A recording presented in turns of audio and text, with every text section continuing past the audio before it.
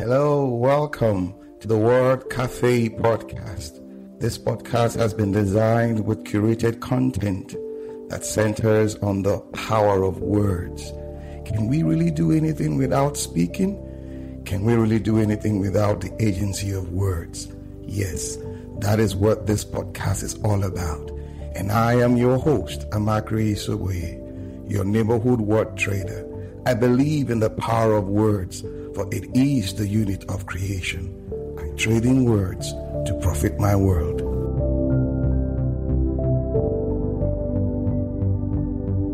Like I told you in part 1, the discussion will be sizzling and hot.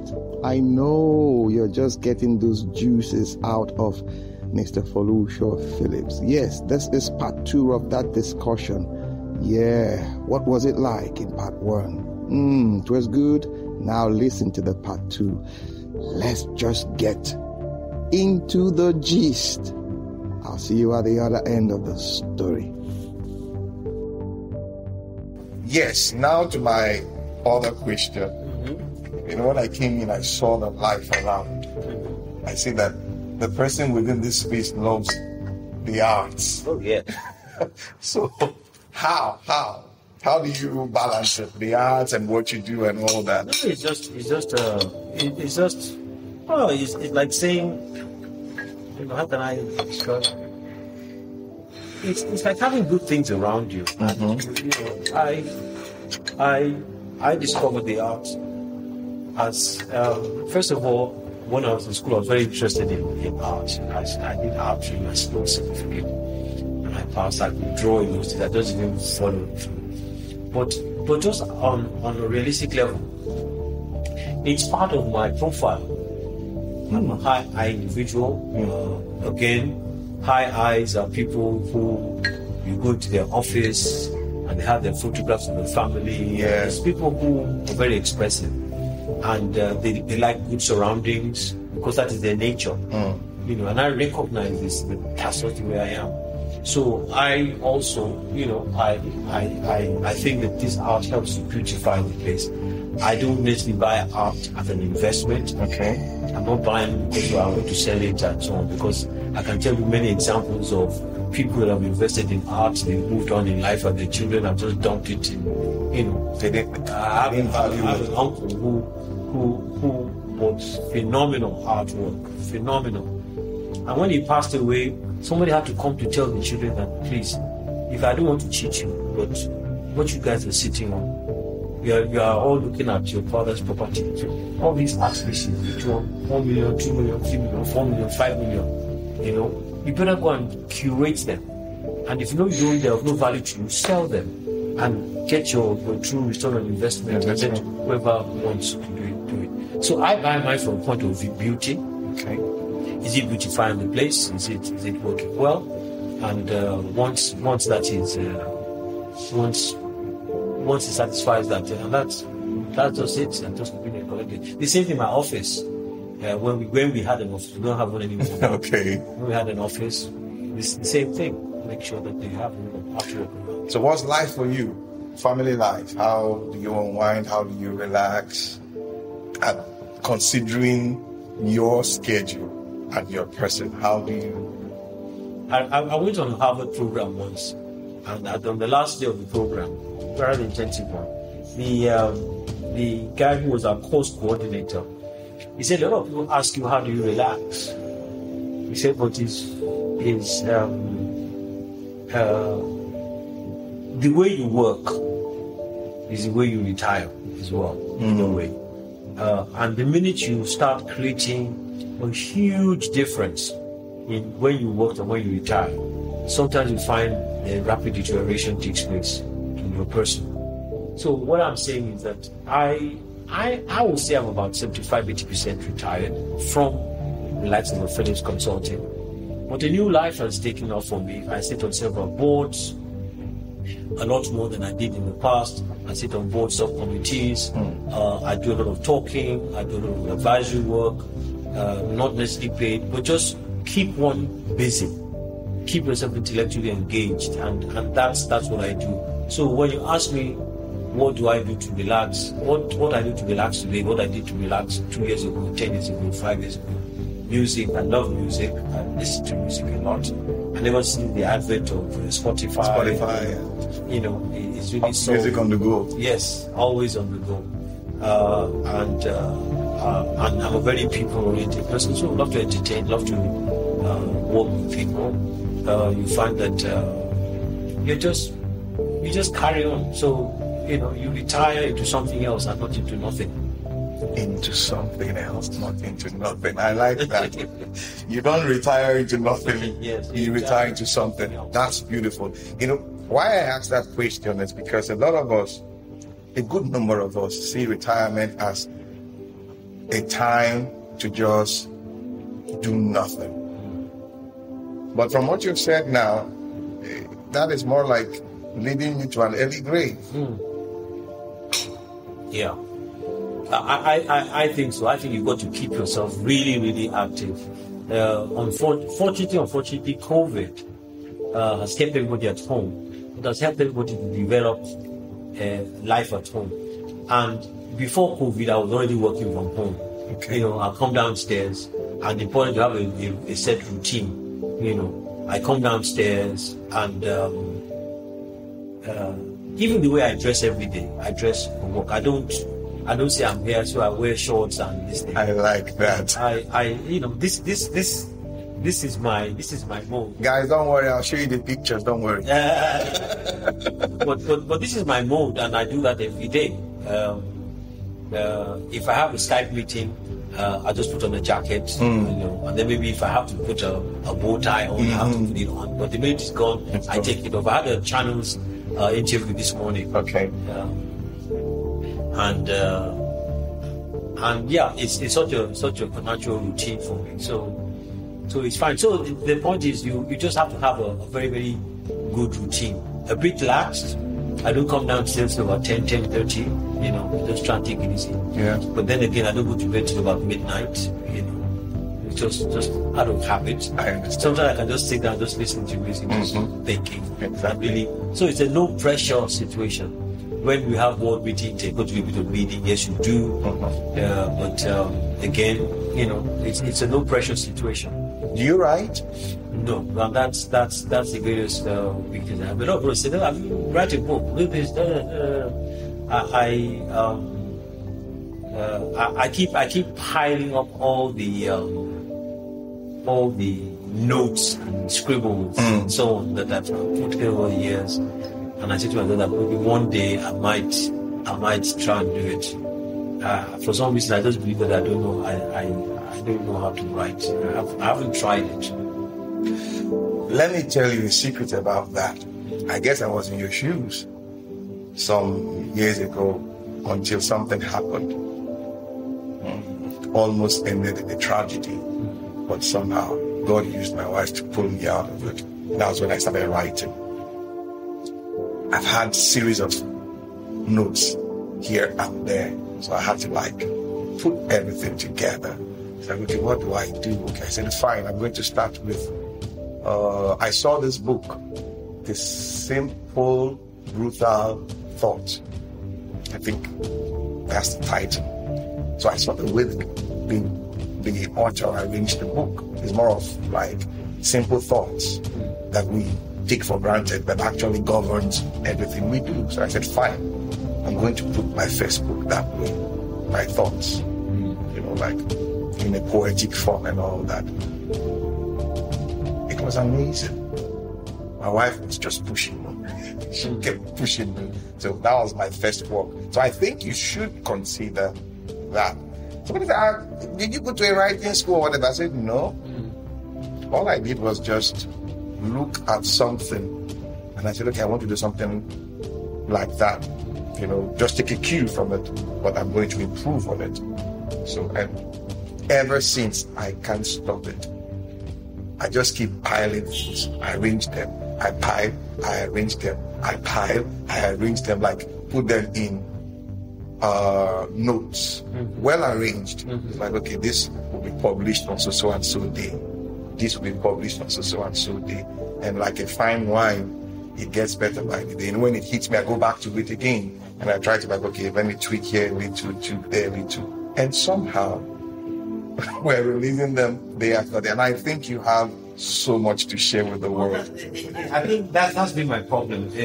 My children, especially my daughters, they all say, "How you got to write?" And I say, "I don't know. I don't know what to write about." If you say, I said, what I have to say, I don't see it as a big deal. I don't know if I have to be talking about. You just get a title to your work. It's not a big deal. It's not a big deal. Like somebody said, "What's life to you?" It's not a big deal. So you just give a title to it, and honestly, I think you should. Yeah, people have been pushing on that, but I think I will try. I think it's just. I think once I can trigger myself. Yes, we're behind you. We'll be rooting for you. Go ahead. We'll just root for you. Amazing, because discovering the power of words changed me. Yeah, it did. And some of us ask how. It became a therapy for me. Like writing is therapeutic. It allows me to like give or release this energy onto paper, so to say. But I see it take wings and go out there and make. I find that I am a more verbal person. I think I talk better.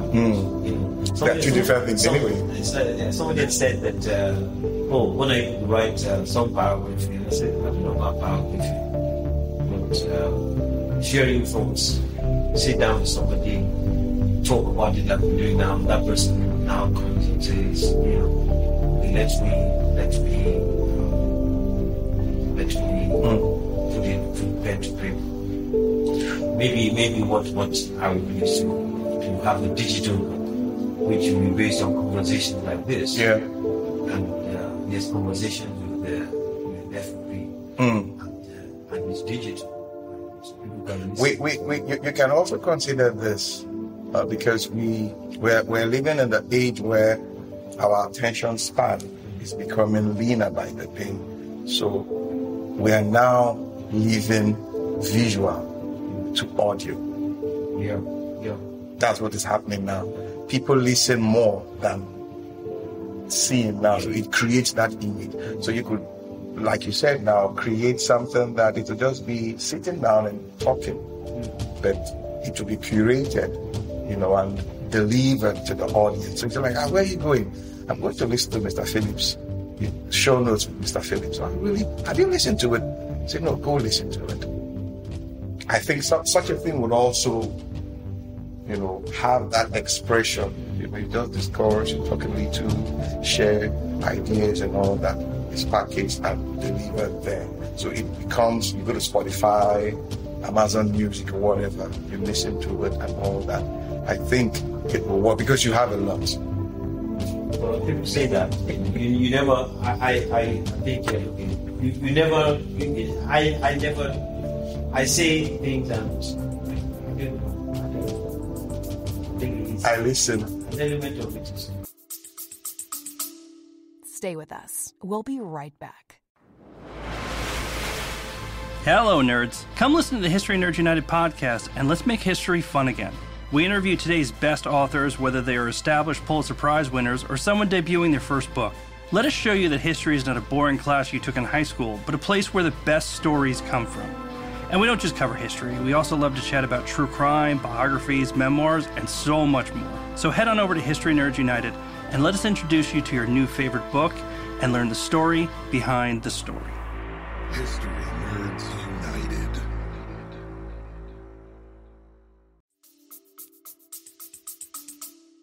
Yeah, there's something my wife told me about listening. I have an ear for words. On my way here, I've written down like 4 things. On my way here, I was like, yes, I heard. Like I heard on the radio, Balogun and Malogun. I'm not Yoruba, but I was trying to follow it.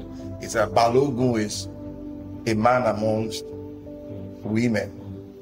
And what about a woman amongst men? And they said, that should be Balogun. But nobody had heard of that before. And they call Yoruba person and say, why are you distorting the word? But that, it just to create the humor. So I just took it down immediately. So it's like, So that's what when I hear people talk, in between, I pick what I know, not I consider, I know this is something that the world needs to hear. So I put it down, try to curate it and share it with the world. And I think the truth is, sitting down here with you, I've heard like tons, which I know will change my audience when they listen to it. It's like, really? Yes. Beautiful moments. Okay. One question, I think. It's prepare something for us. I just said one way on you. Okay. Just something like. No, that's okay. Where do you see our country in 2025? I think the answer is very conditional. When I say conditional, it's going to be if this happens, then this can happen. If this happens, a domino effect now. Yes. When we say we have great people, great nation, or whatever it is so very true.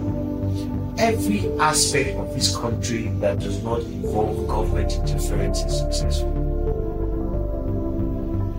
Every aspect of this country that does not involve government participation is extremely successful.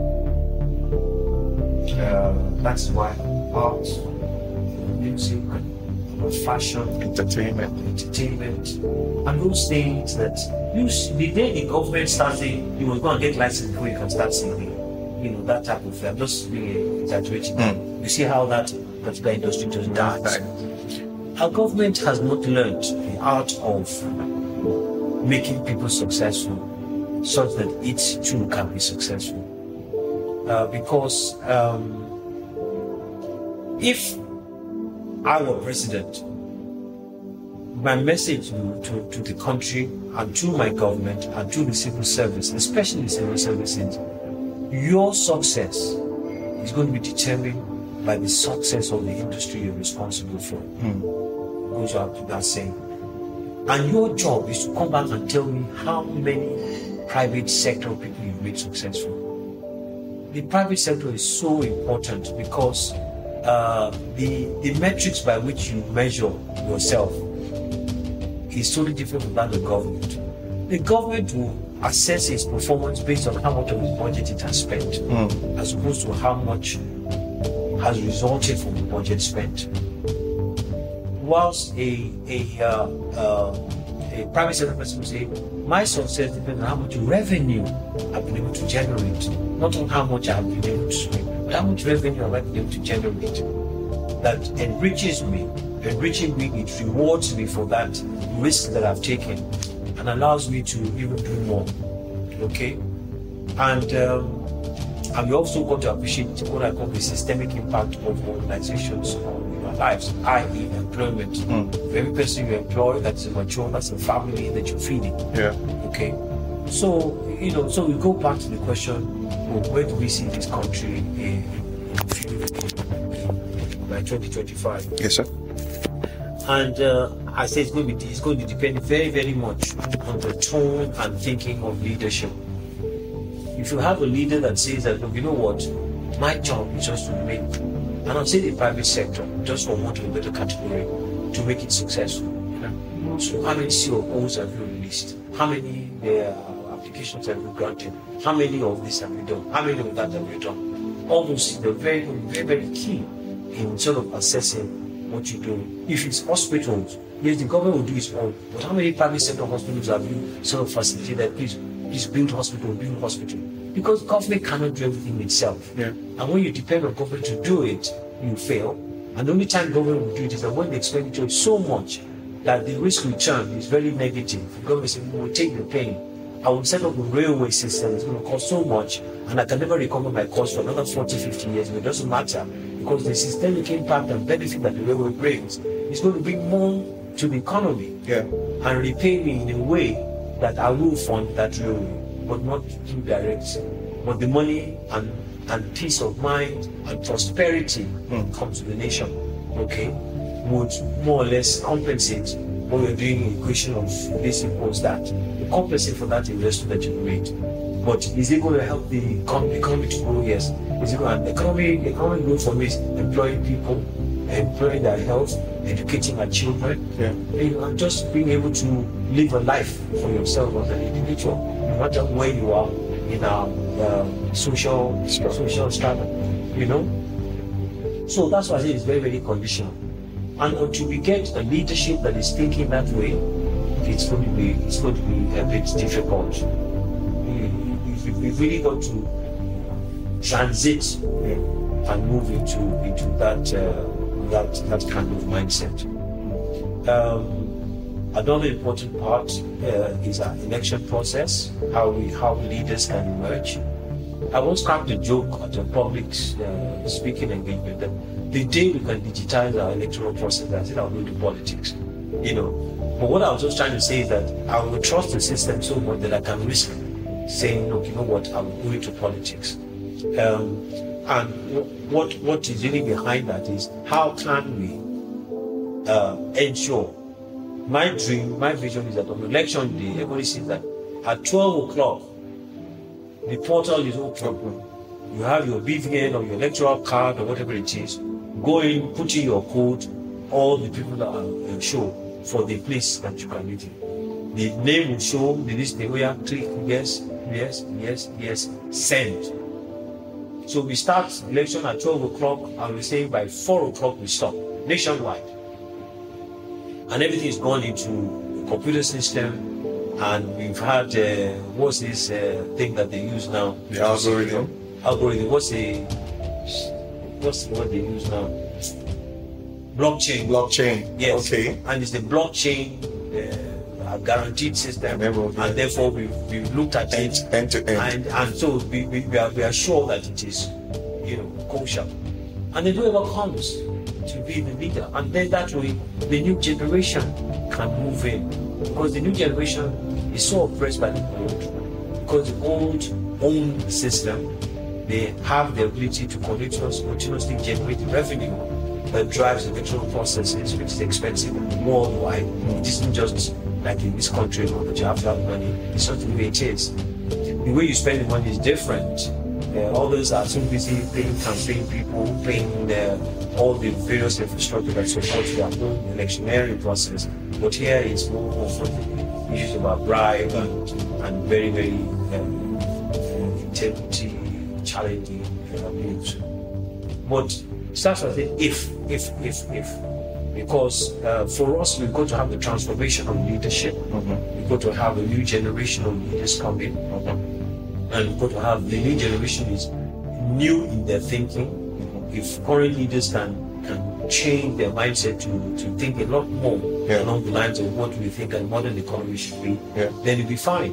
And not only that, the benefit from Africa, Nigeria, and so on, is once again what I hope will be a recurring decimal of what's been able to leapfrog each time. What other nations have taken time to evolve to, we just revolve into the revolution type of thing more than anything else. You know, that's what I see. So that is my own response to that. If we are going to carry on the way we do, we will continue to just go round and round and round. And it's a question of we must change the thinking. We must change this. But who is going to bail the cat, so to say? The young people have power. How many people follow Davido? How many people follow this one? You look at it, 2 million, 3 million, 1 million, this one. And yet how many people vote every year? Because don't forget, while we see that we have a population of 200 million people, how many vote? So when you now look at the number that vote and the power that we have to engage our young people to say, if you can follow Davido and we can create a platform where we can get ourselves together. And so the transition is, yes, we can't do it digitally, but we can go physically. Galvanizing. Hello guys, it's been an awesome time with Mr. Phillips. Whoa, amazing conversation. I think I've heard mind-blowing stuff today, and I know you too. You have. Life is possible. Living is possible. All right, guys. All right. See you when I see you. Bye for now. Oh, yeah. Beautiful. Before we sign off, I just want to encourage you. Yeah, it's been a wonderful time. And also, I'd like to hear from you, your feedback. You know, you've been listening to the Word Café podcast. I would love to hear from you, the feedback.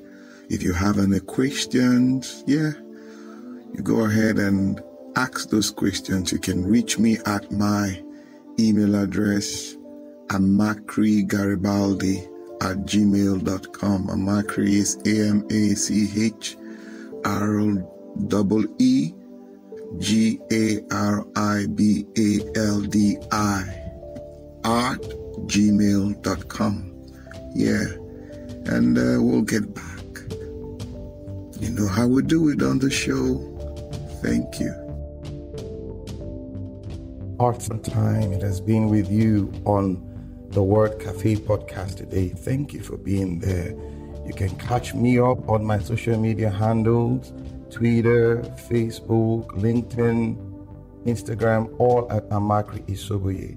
Also, you can get copies of my books, A Cocktail of Words, The Color of Words, and my HRO notebook on Amazon and on Robin Heights online bookstores. You can also subscribe to my YouTube page at the same address.